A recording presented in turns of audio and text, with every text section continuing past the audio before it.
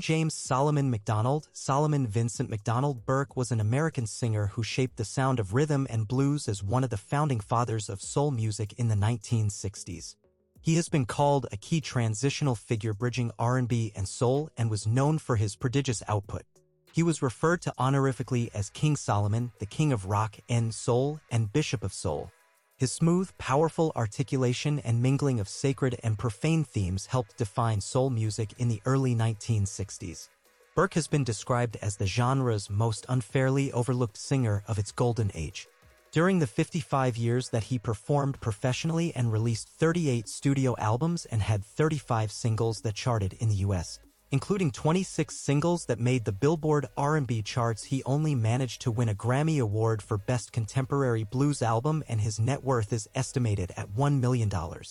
He had minimal chart success in comparison to other soul music greats of his time such as James Brown, whom he had won the King of Soul crown at a concert in Chicago, Wilson Pickett, and Otis Redding. He signed to at least 17 record labels. Once he was abruptly dropped from Apollo following a violent argument with manager Kay Williams over performance royalties, Burke claimed Williams had him blackballed from the industry following this move. Following his initial Apollo departure, Burke struggled to record or get club dates, and an argument with his mother left him homeless. Burke was inducted into the Rock and Roll Hall of Fame as a performer. He was credited with selling 17 million albums. Rolling Stone ranked him as number 89 on its 2008 list of 100 greatest singers of all time. Burke ran funeral homes, limousine service, drugstores, a popcorn business, and later had the first Mountain Dew franchise in Philadelphia. He continued to operate companies that supplied theaters and stadiums with his own brand of fast food, Soul Dogs and Soul Corn. Born March 21, 1940 in Philadelphia, Burke was the child of Josephine Moore and an absentee father. His mother Josephine was a nurse, schoolteacher, concert performer, and pastor. When he was 9, his mother married Vincent Burke and had his name changed to Solomon Vincent McDonald Burke. Burke credited his grandmother as his main spiritual and musical influence. He began preaching at the age of 7 and was soon nicknamed the Boy Wonder Preacher for his charismatic preaching in the pulpit. Later, after signing to Atlantic, he clashed over his branding and the songs that he would record. As Burke had struggled from an early age with his attraction to secular music on the one hand and his allegiance to the church on the other, he refused to be classified as a rhythm and blues singer due to a perceived stigma of profanity by the church. They decided to market him as a singer of soul music. He had 6 younger siblings. From an early age, he worked as a groceries delivery, selling newspapers, car wash, and hot dog seller. He eventually graduated from John Bartram High School.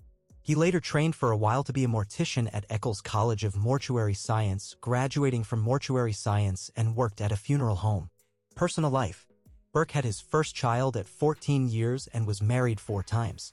In total, he fathered 21 children, 14 daughters and 7 sons. He had 7 stepchildren, 90 grandchildren, and 19 great-grandchildren at the time of his death. He admitted to serial infidelity during his marriages. In an interview he said, "I realized in later years that money didn't solve problems. Maybe the reason I had problems with my marriages was because I didn't spend enough time with my children. Being on the road 250 days of the year was too much. I was gaining the world and losing my family." One of his regrets was losing his twins James and David at infancy. In an open letter to his children, Burke wrote, "Your love and your strength and the love of your mothers have made me the strongest-minded father in the world. I may not be the best father. Maybe I haven't done everything that I should do, could do, or would do, or desire to do, but by the grace of God and your prayers, we will make it.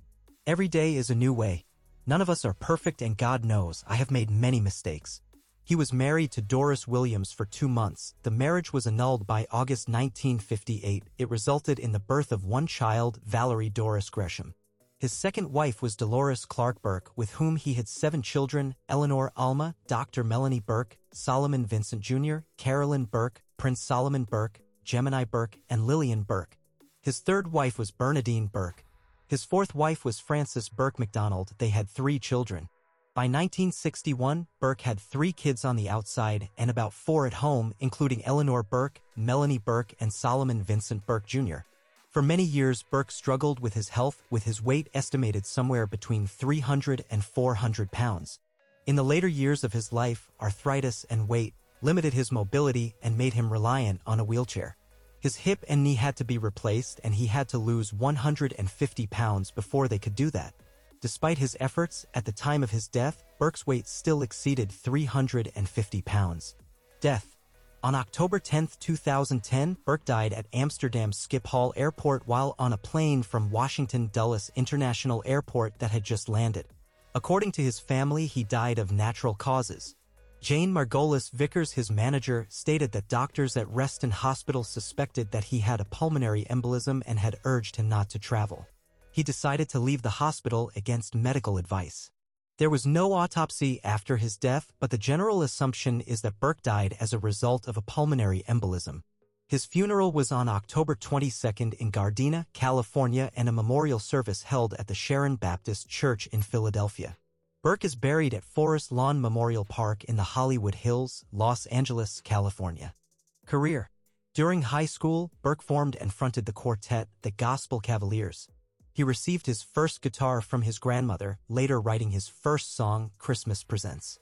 Burke won a singing contest and soon several labels including Apollo, VJ Records, and Peacock Records pursued the 15-year-old. Before pursuing the deal, he signed Kay Williams as his manager. Williams then took him to Apollo Records. The move was made after Williams added 4 years to Burke's age, which led to confusion from the press about his age. He recorded 9 singles for the label during his 2-year tenure, releasing his first single, Christmas Presents, on Christmas Eve of 1955. He recorded with King Curtis and Lester Young. His other Apollo recordings during this early period included I'm in Love, I'm All Alone, and No Man Walks Alone. These early records did not sell well. Although the self-titled album was re-released in 1964 after Burke had experienced some chart success. Burke gained some notoriety for the Apollo single, You Can Run, But You Can't Hide. After releasing a few singles for other labels, he briefly returned to Apollo releasing one song.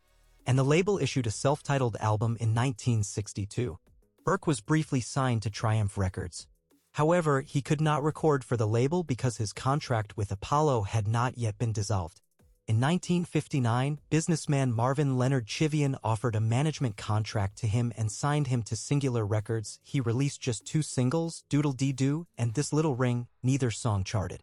In 1960, he signed with Atlantic Records. At the time of Burke's signing, 2 of Atlantic Records' major stars, Bobby Darin and Ray Charles, had left the label for better deals. Burke reportedly helped keep Atlantic Records solvent with his steady run of hit records. Burke recorded 32 singles with Atlantic, most of which hit both the pop and R&B charts. His hits included Just Out of Reach, his first million seller, Cry to Me, If You Need Me, You're Good for Me, Everybody Needs Somebody to Love, Got to Get You Off My Mind, and Tonight's the Night.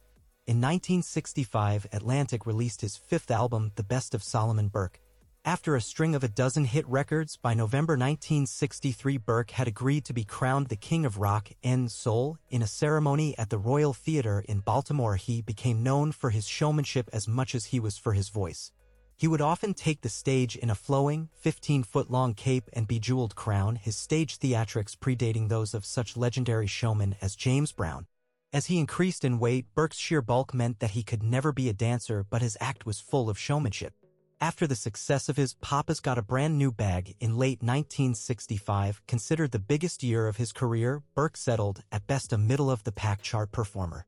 Due to failing chart numbers and the rise of several performers including Aretha Franklin, Wilson Pickett, and Otis Redding, he was described in this period as a king without a kingdom. His position in Atlantic dropped as other artists replaced him as the label's primary artists. Burke tried to regain his early success by recording at Memphis, working on the album I Wish I Knew. He recorded several duets on Jones' album I'll Be Anything for You. Following a failed collaboration with other soul artists, he decided to leave the label for not being treated properly and that Atlantic just wasn't home anymore. After leaving Atlantic, Burke signed with Bell Records where he released 5 singles. All but 4 of the tracks Burke recorded during an 18-month stay with Bell Records were packaged on the Proud Mary LP. After this album and the 2 following singles, his own Generation of Revelations and In the Ghetto failed to chart, his contract was not renewed. November 1970, Burke signed with MGM label and formed MBM Productions, his own production company. Burke's record debut for MGM, Lookin' Out My Back Door, had disappointing sales. His first MGM album, Electronic Magnetism, also failed to chart. In 1972, he had a hit with Love Street and Fool's Road. He recorded the soundtrack to two films, Cool Breeze and Hammer.